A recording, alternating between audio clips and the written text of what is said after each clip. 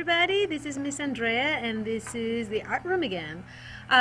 Today we are going to be finally painting the two beautiful components to our terrarium, and that will be the California poppy that we made and the little honeybee. The choices for painting can be somewhat realistic like the one I did, or they can be a little more funky and fun like this bumblebee that has some extra colors in there. So it's totally up to you, however you want